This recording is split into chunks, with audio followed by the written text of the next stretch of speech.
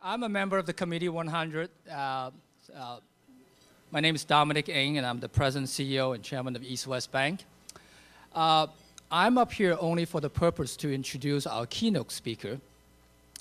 And it is my pleasure to introduce Bob Eckert, Chairman, CEO of Mattel, the largest toys company in the world.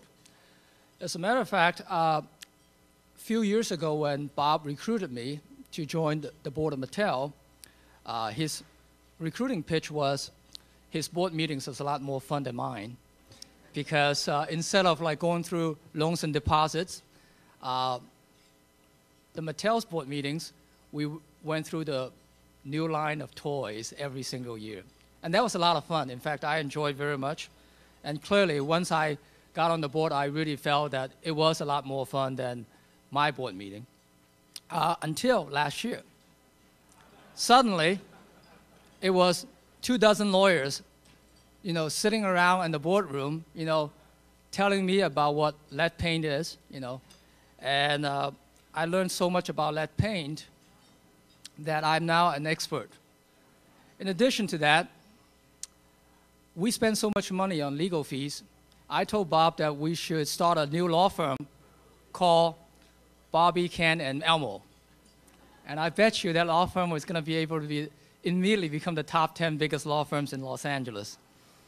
As a matter of fact, just learning about the lead paint and all that kind of stuff, I realized that when I grew up as a kid in Hong Kong, I got myself so much exposed to lead paint that I wonder what I would be like if I grew up lead paint free.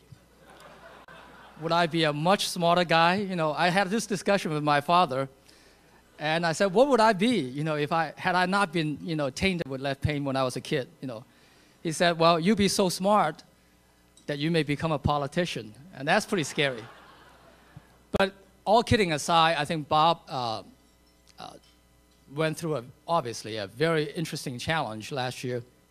And one of the good things for me to sleep good at night is that with him, having high integrity and know what the right thing to do, I always know he would do the right thing. And we went through the storm, and I feel pretty comfortable that Mattel have done a very good job in terms of doing the right thing. And Bob came to Los Angeles 8 years ago. In fact, after spending 23 years at Kraft Food, it was the largest packaged food company in the world. And before that, he was in his graduate school at Northwestern. And besides working hard at Mattel, Bob's also served on the board of McDonald's and also at UCLA Anderson School, Northwestern, Graduate School, Kellogg School. And locally, he also on the board of the World Affairs Council, Town Hall, Asia Society, and so forth. So without further ado, and since time is of essence, let us give a warm welcome to Bob Eckert.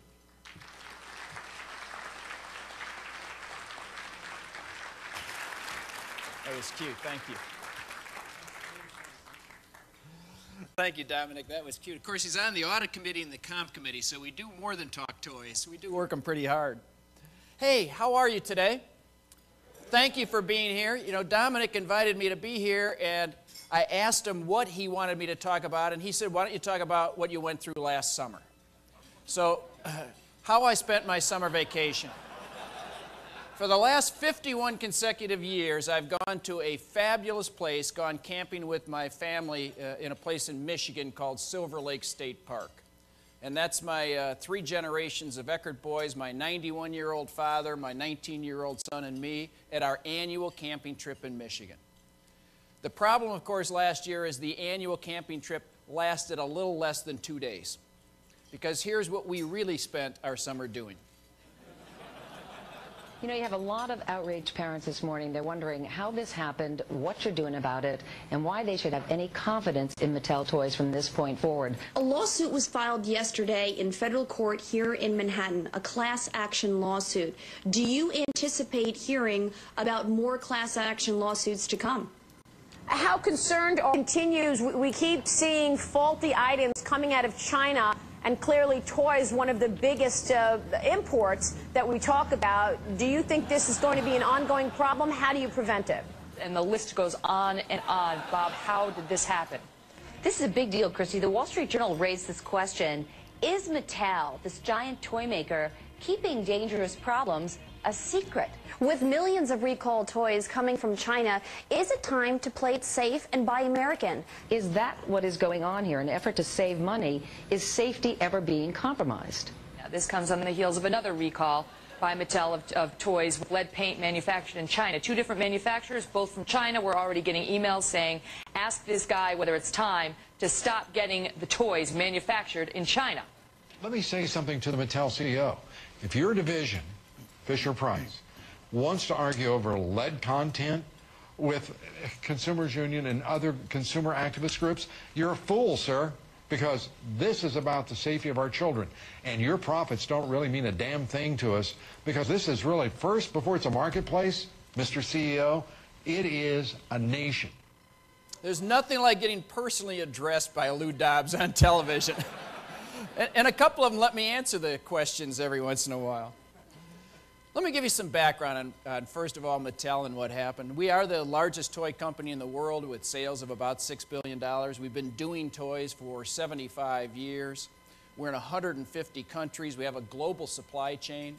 About 80% of the world's toys are made in China, and probably more than 70% of our toys are made in China. You know our brands like Barbie and Fisher-Price and Hot Wheels and Elmo and American Girl and the like. Toy recalls are not a new phenomenon.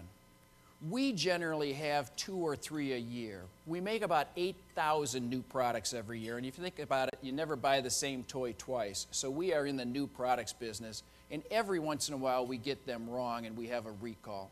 They are typically for small parts issues. Toys for children under the age of 3, we have to be very concerned about choking hazards. So if some part can become dislodged and create a choking hazard, that's what creates most of the recalls. They're not big deals, and they typically don't generate a lot of fanfare and notoriety. Last year was a little bit different. It started with recalls from 2 of our competitors. One was a maker of Thomas the Tank Train Engine, a lead paint recall, and we in the toy industry have been testing for lead paint for dozens of years, and we have very few failures, but that was a failure in the spring of last year. And the second one was a completely different issue. Another competitor had a small magnet issue.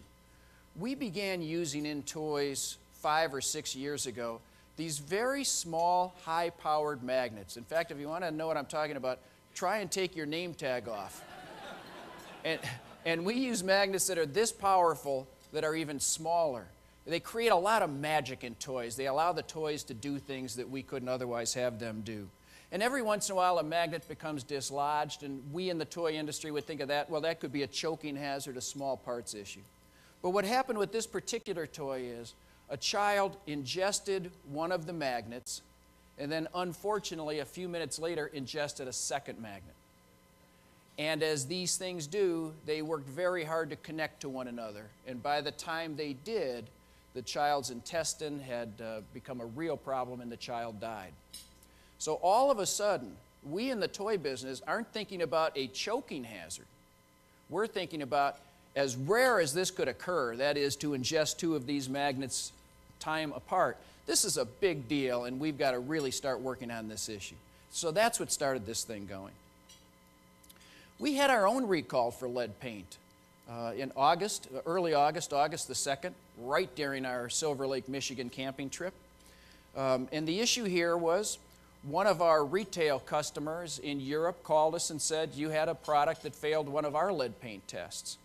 And we then do what we always do in these cases, which is let's go back and see who made the product, where was it made, when was it made, what other products were made there over what period of time. And we do a lot of intensive testing. And by the time we get down to the root cause of knowing what paint was used on what toys, we had a recall of 83 products in early August. That was a pretty big deal for Mattel, but it was one isolated issue, or so we thought. Because the big news now is, less than 2 weeks later, we have a second big recall. And this is unprecedented in the case of Mattel. We had two things happen here. One was we had another lead paint issue on one other item as we intensified our testing and searching for lead paint. And the second thing is we decided at this time to recall all of the toys we had made with these small, high-powered magnets glued to the plastic toy. We recalled 5 years worth of toys. And even though people don't keep their toys for 5 years, we thought this was such an important issue that we wanted to make sure we got the old toys back and replace them with toys that used new technology to embed the magnet in the plastic.